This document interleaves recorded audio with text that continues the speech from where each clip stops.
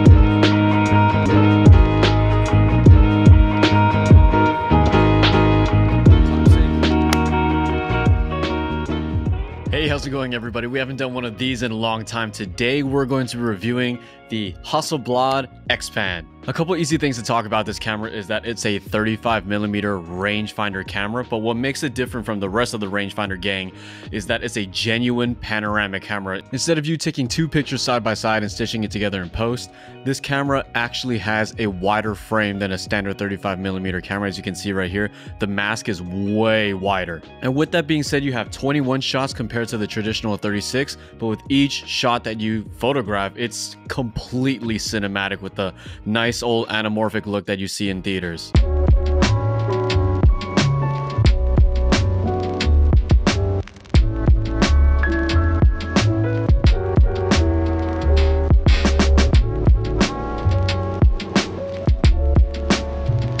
As you can see with the particular XPan model that I have, not all of them look like this, but the Hasselblad XPan is prone to paint chipping. So like you'll see like more of this brassing, not really brassing because it's not brass, but it does look like it's peeling. So a fun fact about this camera is that Hasselblad and Fujifilm collaborated to make the XPan and the TX-1. So the Fujifilm TX-1 and the Hasselblad XPan are carbon copies of each other. They're just under different branding. The XPan has this black paint and the TX-1, I think it has like a silver or champagne color. I totally forgot. But the XPan is prone to like paint chipping versus the TX-1 not being prone to that. So if you want to get into this panoramic game, the TX-1 would be your way to go if you want no paint chipping such as this. The wooden grip is available on some models. The other models have like plastic grips. Same thing for the TX-1. Oh, when you load up the film, instead of the film counter counting up to 36, or in this case 21, it actually counts down from 21. So when you load up your film, it actually pulls the entire film all the way out of your spool, and then it just like starts to rewind it back into the roll. So that's actually kind of nice, so you don't have to do like quick math in your head to like see like, oh, 36 minus whatever frame count you're on. It tells you like, oh, you have 7 frames left, or 5 or 10. So that's kind of cool. A little bit of a easier workaround mentally, I guess, when you're out there shooting. But yeah, I think that's all of the facts that I can share about the camera itself right now. We're going to move on towards my first impressions. So initially when Film Objective sent me this camera, I was really excited to take like very cinematic photos because of the anamorphic look to it. But one thing that actually posed a very interesting challenge is the frame lines. I just didn't anticipate how much actually is in frame, and I guess like nobody really does because this kind of format is not very common. It was a really interesting and fun challenge to slow down and be more meticulous and selective about what kind of photos I take. And that should really be the case regardless of film or digital photography. But this was like obviously different. I don't know if all the XPan and TX-1 lenses are like this, but for this particular 45mm lens, the focus ring is actually pretty tight, so you can't really pull focus as fast as you would on other M-mount rangefinder lenses. So just be careful about that. It's not going to be a super quick system as you would walking around the streets of New York or San Francisco and just like popping off shots left and right. You're going to have to like either be really quick and like pull the ring really fast, which I might not recommend. You shouldn't force anything, or you should just like take your time and take the photo and really make sure that you're getting everything in frame. Of course, when you're experimenting with a new film camera, you're going to have that, you know, first roll anxiety. You're like, I don't know how this is going to turn out. I don't know if I'm exposing correctly. I don't know if it's going to look the way that I remembered. And when I got my first roll back, I was shooting on Lomo 800, and wow, the shots turned out beautifully. And like the colors, yes, like from Lomography 800 are like beautiful, but the aspect ratio of it, it's super duper nice. Like they weren't kidding. Like, everybody who has told me about the XPan and the TX-1, like, they weren't kidding, like, how crazy these photos look. Like, almost anything that you take a picture of looks like a movie grab, like a movie still or a film grab or whatever. Like, honestly, it's a movie magic machine for any photographer out there. So if you're really looking for that kind of stuff and you're willing to pay the heavy price tag on it, you will not be disappointed, because seriously, every scan you get back is like a movie still. Oof, so nice.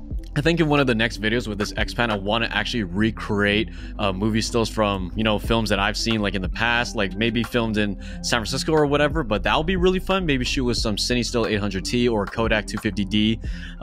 That would be very interesting. All right, the next thing that I want to talk about is that this camera is truly not for everybody. It is a super niche machine. I mean, the first practical reason that you shouldn't get this camera is that it's mad expensive. I believe they go upwards of $2,500, maybe like $3,000 now. The TX-1 is not even that much cheaper, and maybe even after this video, their prices are going to skyrocket because the awareness of this camera is like growing. I feel like all YouTube videos about every single film camera just drives up prices, so apologies for that if you're trying to invest in one. Ironically, its greatest strength, which is the panoramic novelty of the camera, is its greatest weakness as well, because sometimes when you're locked onto a subject, you just have like so much extra space to fill in for the frame to be like, I guess, more intentional. Yes, you can go for a more minimal composition, or you can do some cropping, but you bought this for the panoramic feature, so sometimes it can actually like get in the way. But that depends from like photographer to photographer, and you know, I'm only like here to provide my own personal opinion, so you could disagree with that and that's completely fine.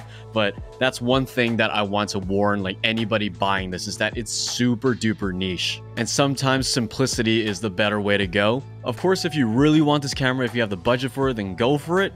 But honestly, you should rent it. And that brings us to our sponsor of today's video, which is Film Objective. Film Objective is one of the coolest companies out there, because there's tons of rental companies for digital gear, whether it's photo or video, but there's none for film cameras. And it's such a high risk when you're buying film cameras on eBay or in person, because you actually don't know if it works, and you're not sure if you should invest in $2,000 for like a Mamiya or whatever. But Film Objective allows you to rent out these cameras, maybe even your dream cameras like a Hasselblad XPan, before you even consider buying it. So there's tons of selections on there for you to experiment your film appetites and whatnot. So you should definitely give it a try. Thank you, Film Objective, for sponsoring this video. All right, I'm just going to wrap up my initial thoughts about this camera. I still have to like take it out for like more uses, like maybe to the Yosemite, or maybe for like a more like movie intensive shoot.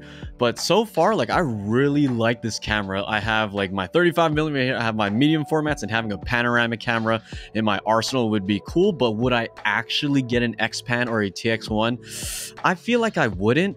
I don't know if I would justify the price tag for the XPan specifically, just for me personally. Reason being is because yes, the novelty is super cool, but I don't know if I would use it as much as I would to justify the $3,000 to $4,000 price tag. Maybe my opinion will change in the future, but it's a super fun camera. I feel like everybody should experience like panoramic photos and go around and have fun doing that. But for me personally, I don't know if I would actually invest in it to keep in my arsenal. Build quality, stunning. Rangefinder patch, immaculate. The film scans, the film negatives, exquisite. But for me personally, a little bit too rich for my blood. Again, my opinion could change in the future. But thank you guys for watching. Ooh, it is so fun to make some film content again. Make sure you subscribe, like this video, share with your friends, because there's not that much XPan videos out there, and I'll be making more in the near future. But thank you again to all of you who watched this video. I will see you guys in the next one. Peace.